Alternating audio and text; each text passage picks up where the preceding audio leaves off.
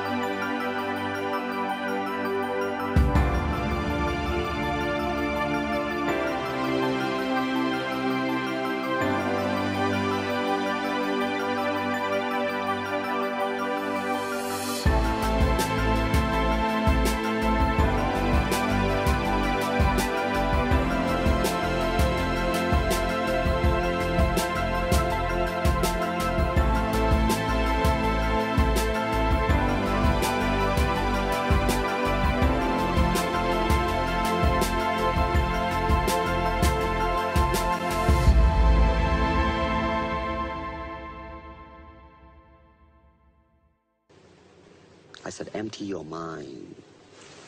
Be formless, shapeless, like water. Now you put water into a cup, it becomes the cup. You put water into a bottle, it becomes the bottle. You put it in a teapot, it becomes the teapot. Now water can flow or it can crash. Be water, my friend. This is a water droplet that you're going to see. And in this water droplet, a frequency is being pumped into this water droplet. As the frequency is mirrored in the droplet, you'll actually see the geometric patterns in that droplet. Now what's happening, and the reason that this is so significant, is because we're going to do a frequency sweep. We're going to go from low frequencies to higher frequencies. And what you'll find is this. You'll see that in the lower frequencies, the patterns are less complex. And in the higher frequency, the patterns are more complex. So we're going through a sweep from lower to higher frequency. I'm sharing this with you now because Earth is essentially going through a frequency sweep. Our fundamental pulse, our base pulse that has hovered around 7.8 cycles per second, now is changing. And again, there's a lot of controversy about what the change is, and we're witnessing the change. As we go through our planetary shift of this pulse, patterns of energy must change to respond to that, just as patterns of energy in this water are changing to respond to this pulse. And we'll begin with simply the concentric patterns in the water. As the frequency begins, every once in a while we'll reach a key threshold resonance, such as that moment right there. And in that key threshold resonance, the entire pattern morphed into a more complex expression of itself, simply because the frequency changed. Now watch what happens. The frequency is still increasing. Now watch what happens. As we reach another key threshold resonance, this entire pattern will morph into a beautifully and more complex pattern of itself, again and again. And look at this pattern right here. Look what you're seeing right here. Look at the beautiful geometry. Here is a perfect cube. There's a perfect tetrahedron, a star tetrahedron. In 2 dimensions, we've got the octahedron. Very powerful images of sacred geometry held in place simply because we've achieved the vibratory pattern that allows that in this water droplet.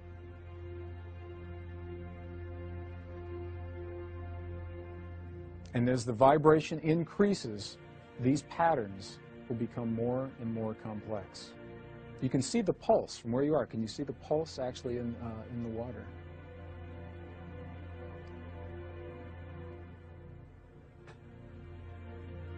As we go into the last set of the frequencies, what you'll see is that the entire, and you'll watch along the outer perimeter, the entire pattern reaches its greatest level of complexity, and then it goes back. As the frequencies drop, it goes back to what it was, the concentric circles, as it was originally. It almost looks alive.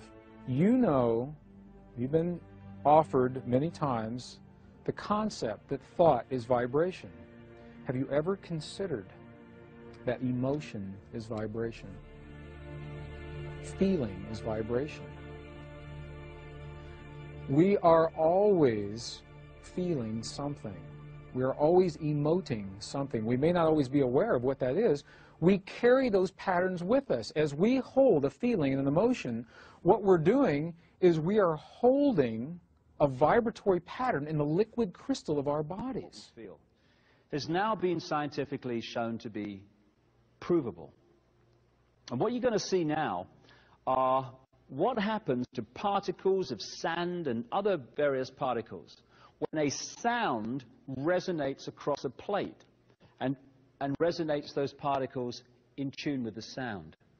Because when we think, we're not just sending out a wave which resonates the energy, we're sending out on a frequency outside of the range of human hearing, we're sending out a sound. Everything is sound. When we think a sound goes out, it resonates the energy around us to that sound. And what you're about to see are some pictures that show this happening when sound is introduced, and how sound takes random particles and turns it into astonishing form. And that's how this universe was created. In the beginning was the Word, and the Word was sound. So what you're looking at here is merely particles formed into patterns by sound. They were all over the place to start with, just in random positions on the plate. As soon as the sound appears, they form into these patterns, because everything is sound, and it is sound that turns matter and energy into form. Patterns on wings of birds and insects are all the manifestation of the sound vibrations. Every organ in our body resonates to a certain frequency. And when our thoughts and emotions and stress and the vibrations that causes de-harmonize the vibrational state of our various parts of our body, we become ill. We think ourselves into illness because we're affecting the vibrational state of the body. And so every time you think and feel, you're resonating a frequency which is making the energy around you resonate to the same frequency. What you give out is what you create. Here you're seeing mini galaxies just formed by particles and sound. This is how the galaxies and the universe and the solar systems were formed and continue to be held in the structure they're in through sound. If the sound changes, the matter changes, the energy changes. So when you look at what it says in texts like even the Old Testament, in the beginning was the Word, and the Word was sound. And sound is everything. When you think and feel, you create in sound. This is how the heart beats at a certain resonance. All you're looking at here are interacting frequencies making a beat. And so while the frequency of the heart is at the right level, it beats in the normal number of beats a minute. But when we become stressed, we affect that frequency and the heart beats faster. And so everything is sound, even the human heartbeat, and the interacting frequencies that make it happen. And we've seen the galaxies, and now here are the planets forming, just on a plate from particles caused by sound passing through them. This planet has a resonant frequency. It's called the Schumann cavity resonance. But basically, while that frequency holds, the planet will hold its present form. If the frequency changes, the form will change. It's the same with everything. And here you see sound being passed through ion filings and particles, and therefore creating form once again. And from these pictures, it's hardly difficult to see how the human body is formed through sound resonating energy, and how that physical form is held as long as that sound matrix is held. But once that changes, the physical body changes. So there you've seen, with stunning effect, how sound creates form, how galaxies are created, how planets are created. And all those planets, balls of particles, all those revolving galaxies were merely particles turned into that form by sound.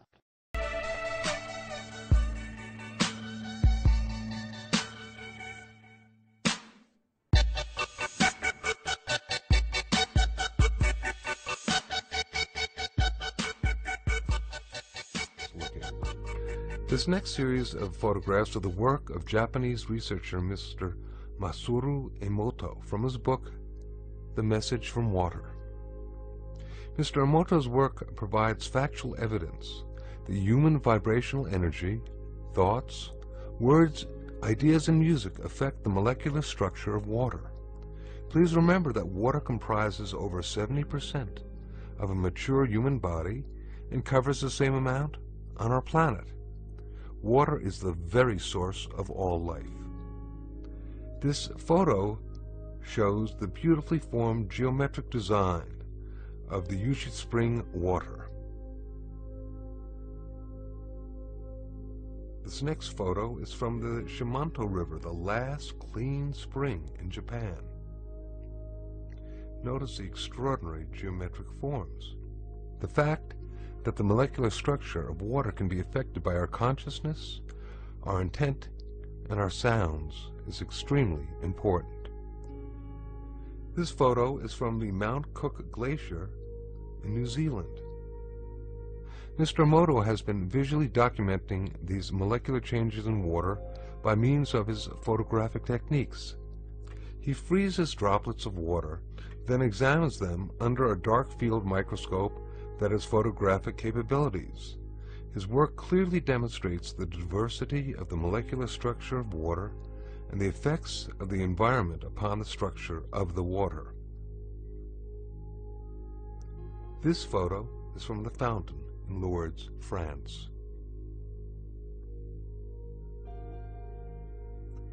This photo is from contaminated water from the Yodo River in Japan. In this photo we can compare the contaminated water with clean stream water. Look at the difference. Mr. Emoto decided to see what effects music would have upon the structure of water. He placed distilled water between two speakers for several hours while playing different music and then photographing the crystals that formed after the water was frozen. This photo is of water being exposed to Beethoven's Pastorale. This photo is the effect of Bach's Air for the G-string on the water.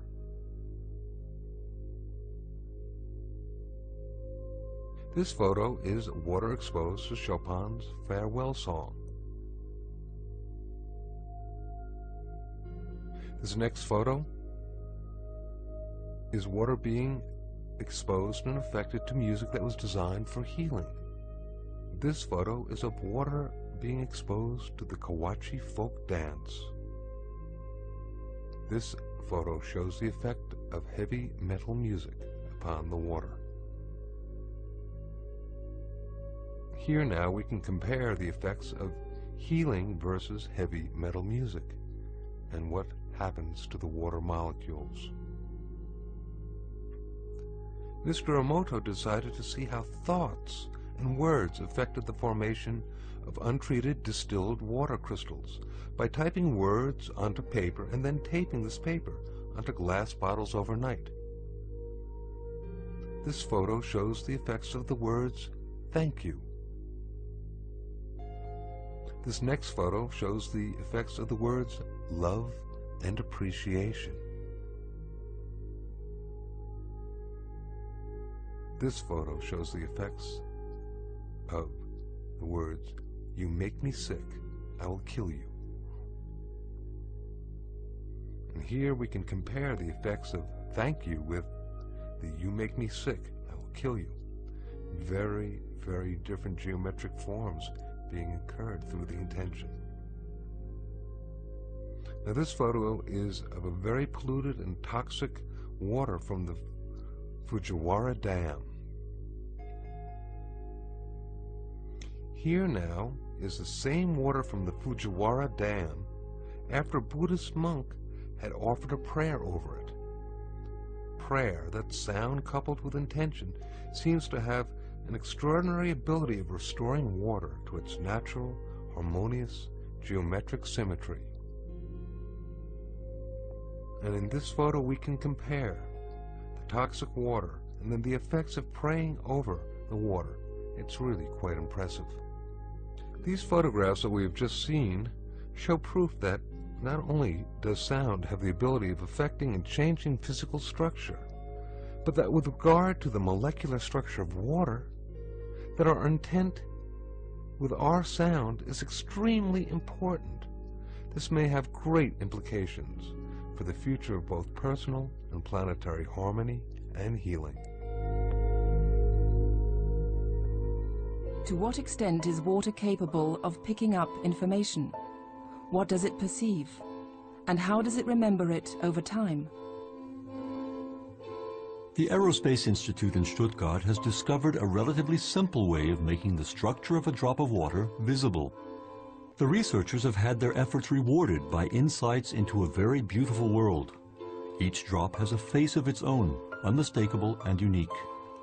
Why are the individual drops so different from one another?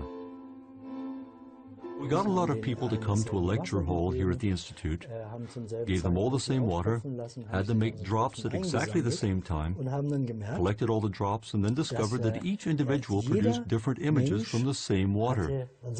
And here you can see the results. Here on the right you can see that the images of the individual students are different, but those made by a given student are all quite similar. This is the work of the first experimenter, this one here from the second, this from the third, and this from the fourth. Individually they can quite easily be reproduced, but you would never have thought that they were all from the same water, because when you compare the images from the different people, you see some big differences. Then we undertook experiments to find out whether things changed when we put something into the water. A real flower was placed in the water. A while later we took a drop of water, and here you can see one of the pictures. And you can see it in this picture. It's the typical image you get when you put a flower into water.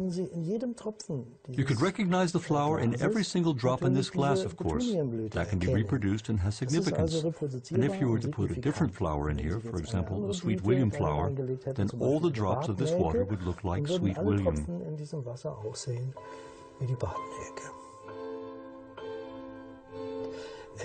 The statement that water has a memory practically changes our whole way of looking at the world, of course. Let's travel down the Rhine in the figurative sense. The water is flowing down the Rhine, picking up information everywhere it goes. So the water has more information at the mouth of the Rhine than it had at the source. And the Dutch, living at the mouth, when they drink that water, they're also drinking all that information. Thus, the world's oceans would no longer be something that separates us, but instead a giant storehouse of information, and the rain would perhaps be a data medium carrying information to the world. Now, Mr. Emoto speaks of the thought or intent being the driving force in all of this.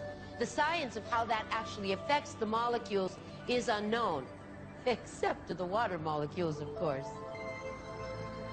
And it's really fascinating when you keep in mind that 90% of our bodies are water.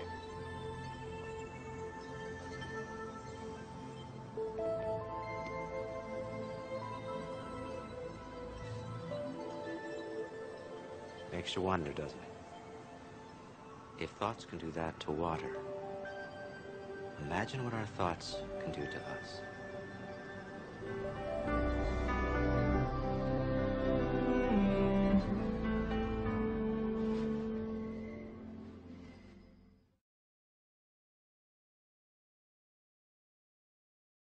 February 2nd, 1966, I'd been in the polygraph field full-time for 18 years. And this particular morning, I'd been working all night in the laboratory and had decided to water a plant in the lab, very similar to the plant here, Jacina cane plant. My thought was that as the moisture arrived to the leaf of the plant, the plant should be a better conductor, and I should get a reading on the chart. Well, strangely enough, I didn't get this at all, and in fact, it did just the opposite. Instead of tracing edging upward as it should have on the chart, it went into sort of a wild excitation, very similar to the first part of a human taking a polygraph test. But then it occurred to me, just about 14 minutes along, what would be the real optimum threat to the well-being of a plant. In fact, the imagery of fire entered my mind, and I not only thought, but I fully intended to burn the very leaf that was being tested with a match. Now, I had no matches in the room at the time, and I don't smoke, and I had to go next door to my secretary's area to get a match. But the interesting thing is that right at the split second that imagery of fire entered my mind, the tracing reflecting the changes in the plant just went right off the top of the page. And the only thing that occurred at that time, no lighting of a match, nothing else, merely the imagery of fire. And I must say that as of 14 minutes along in that initial observation on the morning of February 2nd, 1966, my life just hasn't been the same. During the next 6 hours, at some undetermined moment chosen by a randomizer, these brine shrimp will fall to their deaths in boiling water. In another room, completely separate from his laboratory, Baxter has placed a philodendron plant, a polygraph, and a videotape recorder. Carefully, he places a leaf between a pair of electrodes that will monitor the electrical activity of the plant. For the automation of this experiment to be successful, I have to get a certain distance away from my lab so that my consciousness won't affect the results.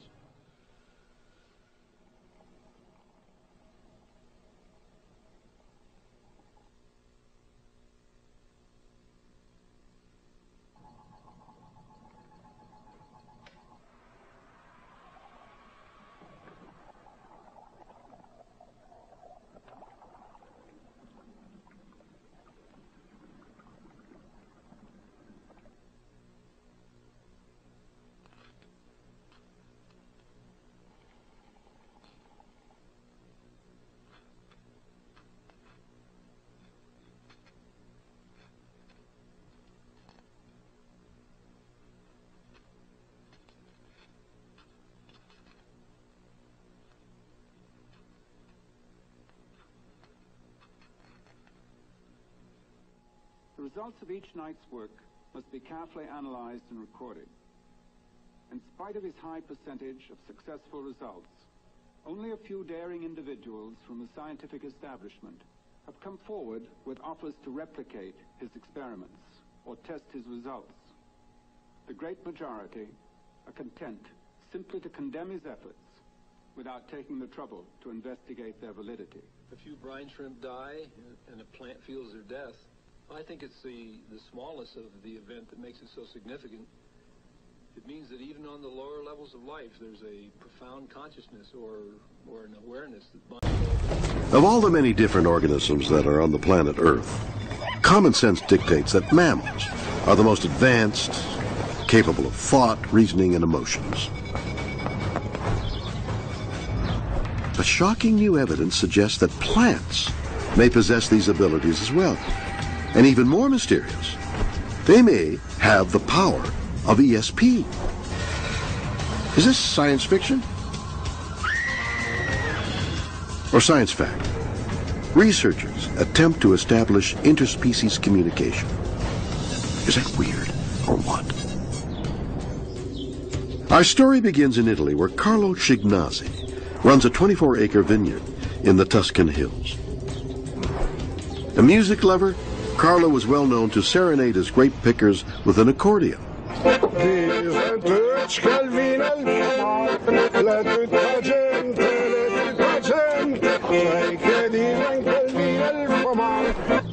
But in 2002, Carlo would stumble upon the true amazing power music could have when, as an ecologically friendly way of controlling pests from ruining his crop, Schignazzi placed loudspeakers all around his vineyard to play 24-hour-a-day classical music.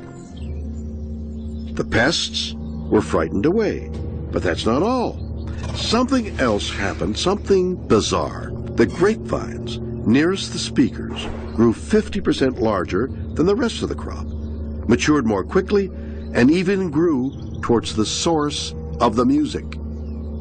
It's fantastic to see. It's impossible to believe. The bunches are 4 times more. For example, they leave 2 times more. So the sound is like light.